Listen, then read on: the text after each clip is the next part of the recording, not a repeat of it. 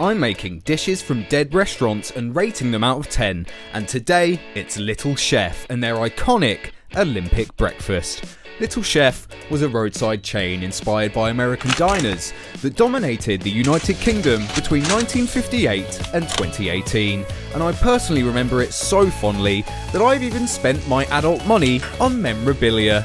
The chain had over 400 restaurants during its peak in the 90s, and going on a long 8-hour car journey to a family holiday was made a cherished memory upon seeing this cheeky little chef boy get closer as the car pulled into the car park. And if I think about it, I think that was the last time I remember feeling true joy. Among its extensive diner menu was the signature Olympic breakfast.